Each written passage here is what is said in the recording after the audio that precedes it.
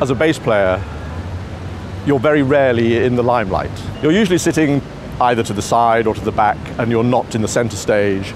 Musically, it's the same thing. You're underpinning the sounds that the rest of the orchestra are making. It's the most fantastic feeling, just being able to provide even the most simplest of bass lines, and then having that whole complex layer of different sounds on top.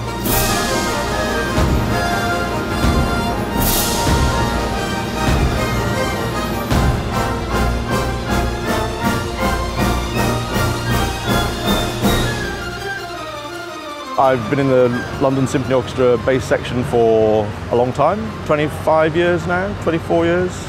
It's a very varied life. We spend a lot of time doing concerts at the Barbican Hall, and we spend a lot of time going on tour. We're going to various places next week.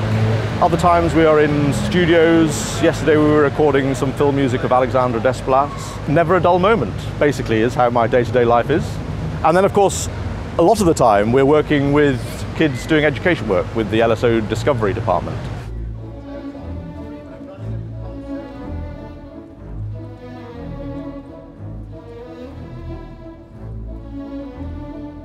When I first started playing the double bass, I was 12. I'd been a very bad cellist before like that. I wasn't very good. My teacher said stop playing the cello. My first concert was playing Beethoven's Ninth Symphony, which is one of the most difficult pieces you can play on the double bass. It's really, really hard.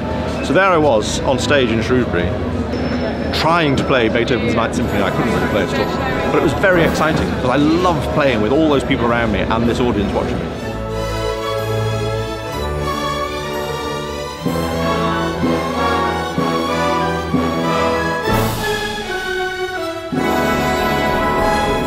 It feels nerve-wracking, at the same time really fun.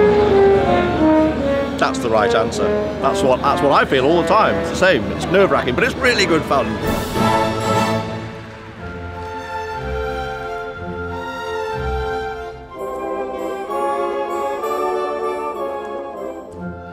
I often meet people when I go front of house in the interval of a concert and talk to people who it may be their first time at a concert. They say, well, I'm not sure about classical music, I don't understand it. And I say, well, I don't really understand it that much either, but I just really love playing it. And I love the sounds that we get involved with, and relax about understanding it, just enjoy the sounds. Maybe some of the sounds you won't enjoy, but there'll be some that you are just take you and really sweep you away with the excitement of it, you know. So just sit back and relax and take what comes.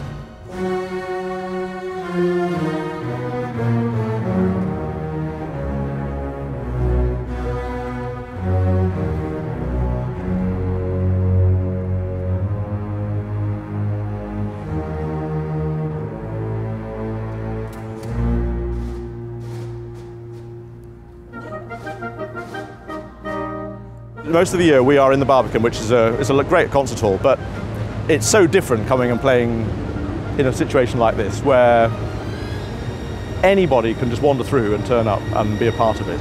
And after last year's concert, I was cycling to work the next day on the other side of the city, and at a junction I stopped, and this person walked up and said, "Oh, you were playing in the concert last night? God, it was such an amazing occasion." And that is fantastic, that somebody can just have wandered in and then recognise you the next day and says how much they enjoyed themselves. So yes, Trafalgar Square, what a fantastic place to do a concert on a day like this. Couldn't be better.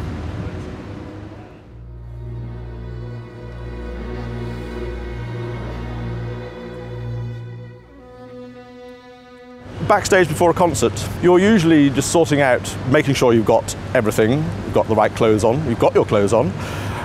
I often walk on the stairs and think, have I got my trousers on? I don't know why that occurs to me, but it does sometimes. You just worry, you know, the things, you know, you stand up and you think, oh, my trousers undone, and I think, oh. Those sort of things are concerning, particularly at the front of the stage. What we love in this orchestra is getting onto the stage and producing a really vital performance there live and, you know, inspirational. That's what we like to go for.